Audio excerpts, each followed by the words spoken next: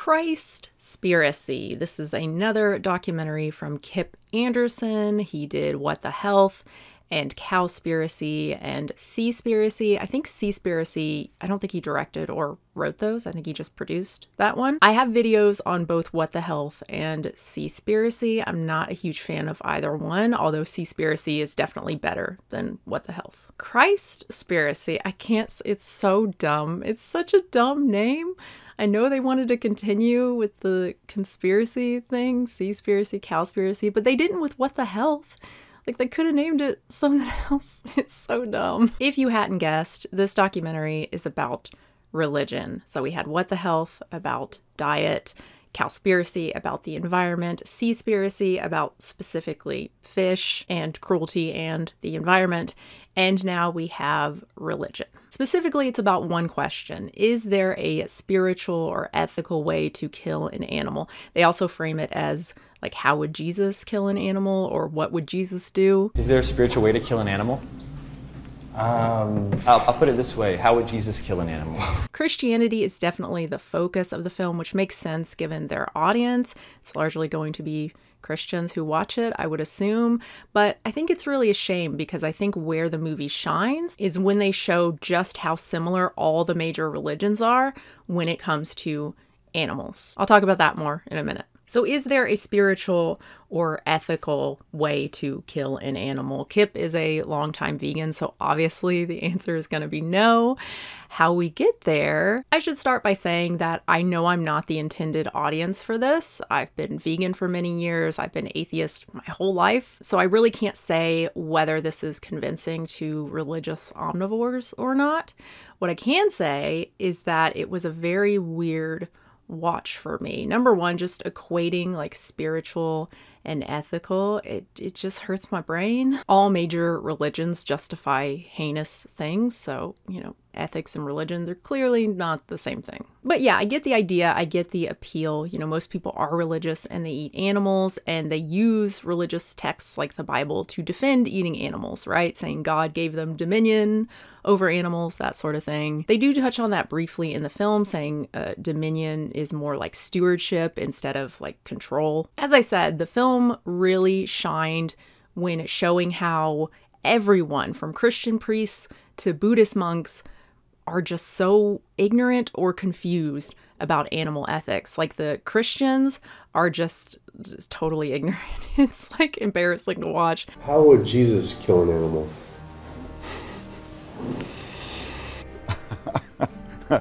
That I have no idea. Him saying, I can kill this animal, or oh, let's do that again. That's not good. The Buddhists, oh my God.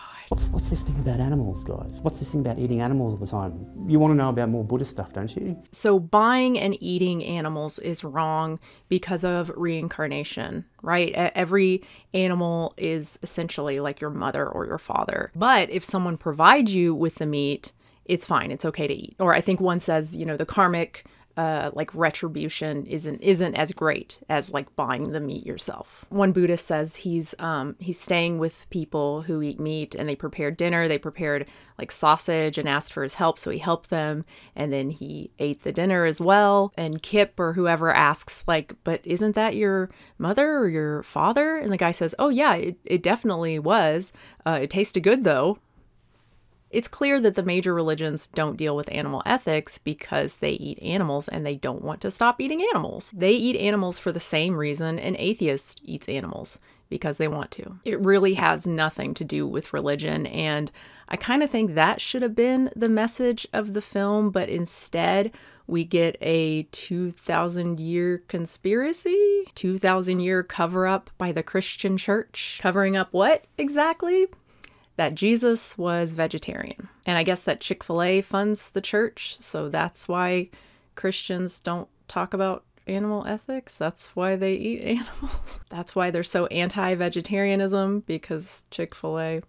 Okay. I'll talk about the Jesus stuff a little later, but first, this movie is just all over the place. There are so many scenes that seem to just come out of nowhere, or they seem like they're leading somewhere, but then no, we just move on to something else. There's a short clip of Carol Adams. She's an animal rights advocate and a feminist. She's got the politics of meat or the sexual politics. Anyway, they have a very brief clip of her talking about intersectionality, how all of the oppressions are linked. I'm not going to get into my problems with intersectionality. I actually have a really long video on it for patrons, sorry. My main issue with it here is that it's like 5 seconds. Okay, maybe like 30 seconds. It's so brief, and then we just move on to something else. Like, why is it even included? Another scene, this one I really like, is a shaman. I can't remember where he was indigenous to. First, he's talking about not eating meat because it's not ethereal, it keeps you tied to the ground, something like that. Okay, whatever. Then Kip asks him, okay, but what about people who say they pray or they give thanks to the animal before they eat it? And he says, no, that's just a justification. So he says, I'm quoting him, some say I've asked God for permission to kill the animal. And then he responds, but you didn't hear what the animal said. That's pretty good, right? And then that's it. I don't think we ever see him again in the movie. Another, really upsetting, is this little boy talking about going hunting, you know, in his family. That's like a rite of passage, is killing a deer. And he goes hunting and he kills the deer. And at first he's all like hyped up and, you know, his dad and everyone's excited. But then later, you know, it hits him that like he killed an animal and he's just has these conflicting feelings. It's just it's so upsetting. Again, kind of comes out of nowhere and it's hard to like, what exactly was the point of that? But yeah, it's just heartbreaking. The weirdest, I think, the roadkill guy. They interview a guy who eats roadkill and they show him like biting into like a squirrel or a fox or something he just finds by the road. And at first I thought, oh, they're going to talk about freakinism. They're going to talk about the difference between like eating animals that are essentially waste. No one's eating it, no one's using it, versus actually supporting the industry. But no, they don't talk about that at all. They talk about him, again, just eating roadkill, and he ate his pet goldfish or something, and that became a whole thing. People were really upset about it, and they talk about, you know, the hypocrisy of that. You know, these are people who eat animals regularly. And then we see him again at the end of the movie, and surprise, he's vegan now. And we don't really know why. Like, he just kind of says it feels right to him or something like that. That's it. Like, wait, what? He's not roadkill guy anymore? Why? Like, please explain. That might be interesting. I don't know. Oh yeah, they tell us that the happiest person in the world is vegan. It's so stupid. The filmmakers really try to play up the danger aspect of all of this. Like, they are in danger, their lives are in danger because they are talking about, you know, Jesus being vegetarian. The church is after them, the beef industry is after them. Is there any threat or danger making a film like this? Yeah, you just wait and see. They will stop at nothing to keep this truth from getting out. Now, some of this I believe. When they're in India and they are documenting the illegal cattle trade there, like, yeah, they're probably not in danger, but there are activists there who very likely are in danger. I believe the activists there trying to document this are putting their lives at risk. But the other stuff, I'm pretty skeptical. Well, so the first thing that made me go, what? This is early in the film. They go to the temple at Jerusalem, and Kip says, during the temple tour, I stayed back while Cam snuck away to find any signs that the temple was a slaughterhouse. That is a direct quote. Snuck implies that Cameron Waters, I think is his name. He's the other filmmaker. It implies that like he's not supposed to be there, like it's not a part of the tour. But as they say, like they find signage, like informational stuff down there that clearly is for people like touring the drainage system. So that like put me on kind of red alert. Clearly they're trying to make this seem more dangerous than it actually is. So when they later show the drone outside their window and say, this drone, we don't know where it came from, it's just been here outside our window for hours, like, really? When they say their house and trailer have been ransacked, nothing was stolen, so clearly whoever did it was trying to send a message. Really? And when Kip says he's being followed, like, is he? They hire a private investigator, this guy named Ryan Shapiro. I looked him up. Yes, he's an animal rights activist, of course. He says, quote, "We've got 80 pages of documents obtained through Freedom of Information Act requests showing the USDA's Beef Board identified your films as a potential crisis that must be protected and defended against." And you see like Cowspiracy on there when he's talking about that. While this is alarming, to be clear, like the government we pay taxes to should have no place in trying to counter or silence environmentalists. Like it's so fucked up how tied up meat and government are. But the point here is not that, it's that this shows Kip is in danger. There is no indication of that. So the 80 pages of documents aren't even shown. Everything is like zoomed by really quickly. They do have a blurry shot of an email from a Steve May to a Mike King talking about Cowspiracy playing at City Hall, and his neighbors, Steve's, they want him to show up and to speak against the film. So he asks Mike, "Do you have any pieces that I can have as reference materials so that I don't ramble when taking these folks on?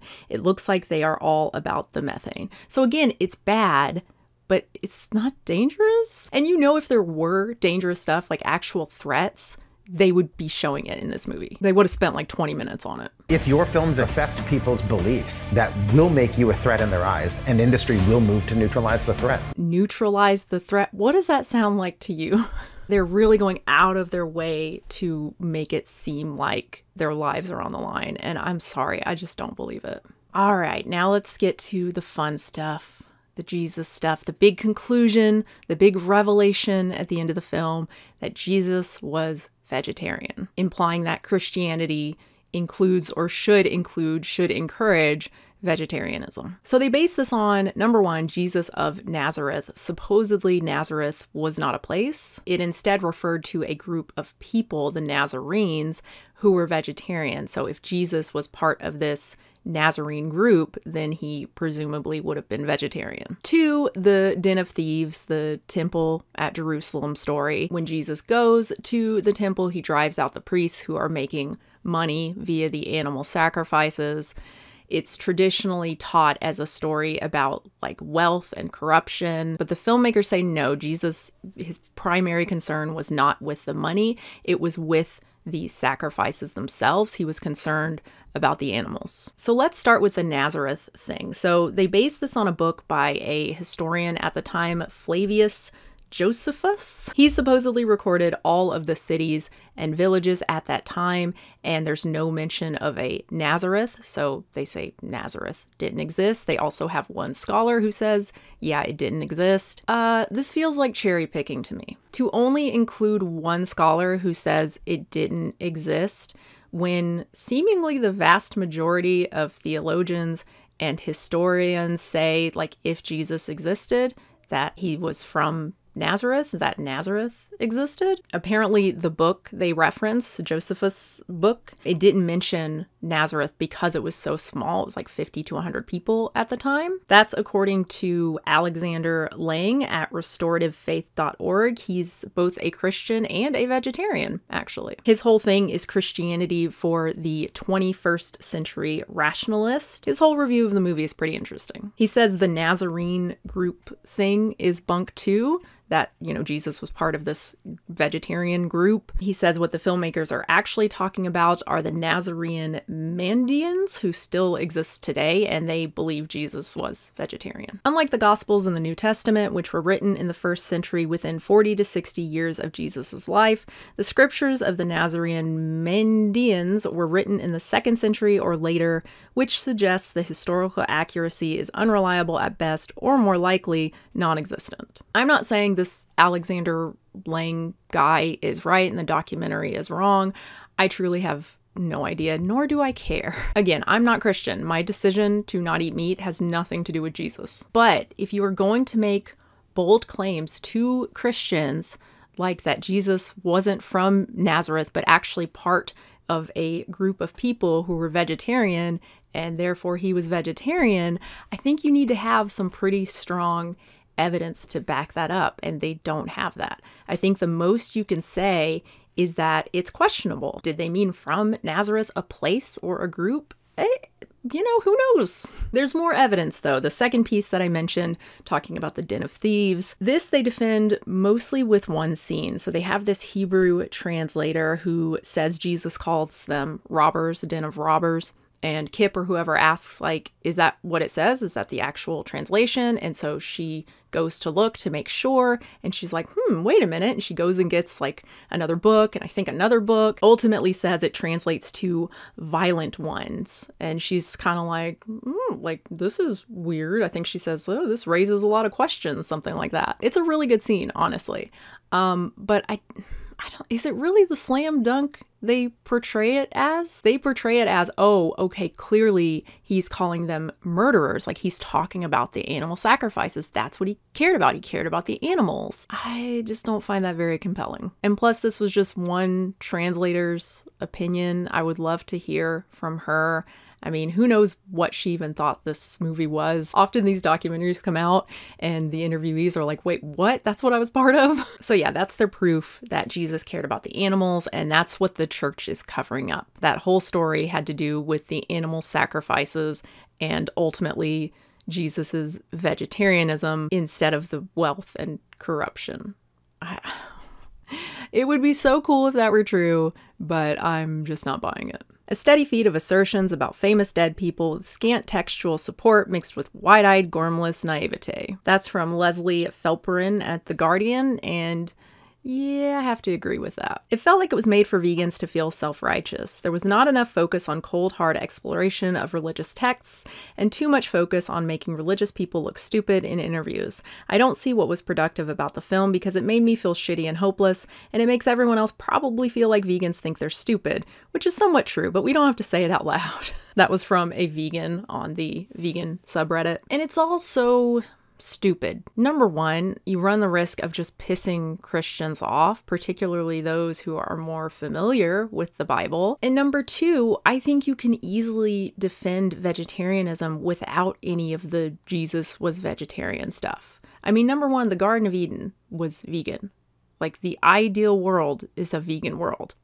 I don't know. I kind of think that's enough right there. There's so much more text that you can point to as well, as many vegan and vegetarian Christians have done, as all Christians do, right? They all point to what they want. They pick and choose what they want from the Bible. You can be a homophobic Christian. The Bible supports that. You can be a progressive Christian. The Bible supports that too. My point is that if you're saying the Bible supports eating animals, that's because you want it to say that. It's because you want to eat animals. And I would argue you're picking the worst of the Bible, right? You're picking the worst, most violent parts of the Bible, just like the homophobic Christians do. It says more about you than it does Jesus or Christianity. So I wish that were more the focus of the film, along with the cruelty of the industry. To be clear, there's a lot of footage of animal cruelty in this, and they do kind of show like factory farming, kosher, halal, but they spend so little time on it. Like the halal and kosher, they basically just ask like a couple activists who are like, oh yeah, it's still cruel. And then I think they had some, like an employee at one of the slaughterhouses for kosher maybe. And he's like, yeah, it's awful. Like, I wish they had spent more time on that. They have a terrific part where they go to this God-fearing Christian man who says, yeah, I'm killing animals the way Jesus would. And, you know, he's got them outside. I mean, he's got the chickens in like a little cage. I think he even says they can run around, and then Kip's like in the cage. But they kill the chickens, they hang them upside down and slit their throats, which is still awful. And then the pigs and goats, like all the other creatures, they're sent to slaughterhouses. And he's like, yeah, I think this is the way Jesus would do it. I wish they'd focused more on all of that, maybe even talking about free range and stuff too, to show like, look, killing animals it's dirty work, it's death, it's terrible. So yeah, I'm not a big fan of Christspiracy, but you know what? It's still better than What the Health. Thank you so much, everybody. I would love to know your thoughts if you've seen Christspiracy. Oh, that's one thing I didn't say. It's not on Netflix. I think originally it was supposed to be on Netflix. Wasn't the last one on Netflix, Seaspiracy? You have to go to their website to watch it. You have to sign up with an email address, which I hate. And they have this little intro video before the documentary starts explaining why. They don't say Netflix by name, but they say that they were instructed to remove certain things from the documentary to like tone it down or whatever. Again, they don't say what.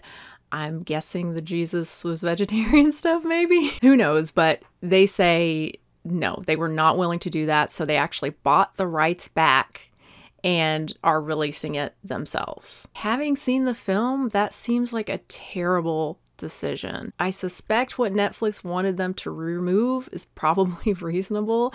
And now they are going to reach far less people. I didn't even know about this except for a patron telling me. Whereas Seaspiracy, I remember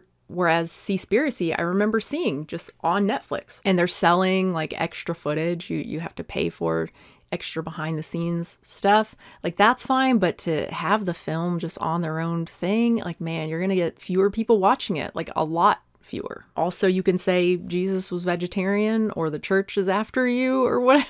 Oh my God, like so not worth it. So anyway, please share below if you have seen it and your thoughts on the movie, particularly those of you who are Christian and vegetarian. Like and subscribe, of course, and thank you so much to my members and my patrons at patreon.com/unnaturalvegan. They support the channel. They help keep the channel going. I don't make enough via ad revenue to rely on that alone, and I don't like doing sponsorships. Vast majority of the companies doing brand deals have like bullshit products. So yeah, again, thank you so much to my members and my patrons.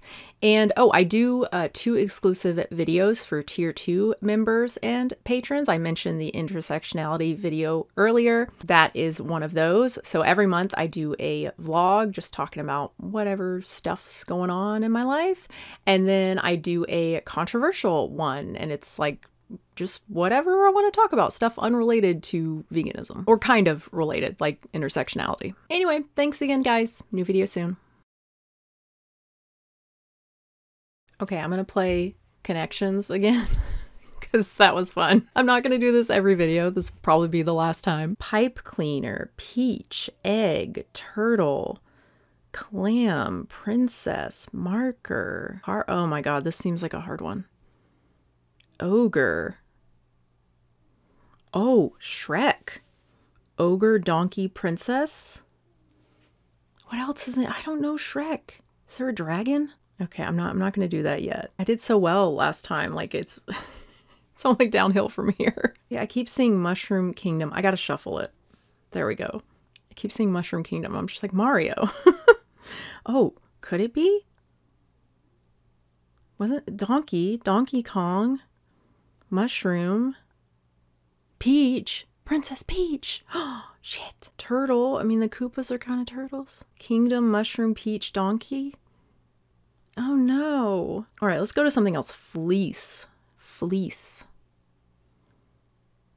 Okay, fleece could be like, you know, wool, right? Or it could be like to fleece someone, to like steal, right? Is there anything else like that on here? No. Carpet. Carpet. There's no other meaning for carpet. Carpet's just carpet. Okay, long things, caterpillar and pipe cleaner, right? Anything else like that? Turtle, fleece, clam. I mean, turtles stick their heads out. I'm getting desperate here. Dragon. Dragons are long. Oh no. Oh, this is bad. You can use a pipe cleaner for crafting. Pipe cleaner, marker. There's nothing else here though. No. See, do I want to go the Shrek route? Donkey, ogre. Because otherwise, what's ogre going to be with? Well, do I do dragon? There is a dragon, right? Oh, fuck. It's wrong. Oh, Lord. I swear, doing it on here just like it's a good mojo or something. Figures in Shrek. Wow, it's a blue one. All right. So I'm missing the easiest one. What's happening here? So we still have mushroom and peach and kingdom, but yeah, what else? Yoshi has the eggs, right? This is terrible. I just keep seeing Mushroom Kingdom, and no. Leave it alone. Oh, Marker Kingdom. Fleece, pipe cleaner, carpet. Those all have kind of soft. And Peach. Peach has fuzz too. Wait a minute. Could that be it? Fuck. One away though. Mushroom Kingdom, Peach. There are those caterpillar things in Mario. Am I really gonna choose that? That is so not right. Oh my god. All right, I'm gonna do turtle, clam, caterpillar, and pipe cleaner. I don't know. Egg, nut, mushroom, peach. It's food. That's my... What is it? Things that are fuzzy. Caterpillar. Oh, some caterpillars are fuzzy. Oh, right. Things that are fuzzy. Caterpillar, fleece, peach, pipe cleaner. Things with shells. Magic carpet, magic kingdom, magic marker, magic mushroom. So that's more like a typical day of connections for me.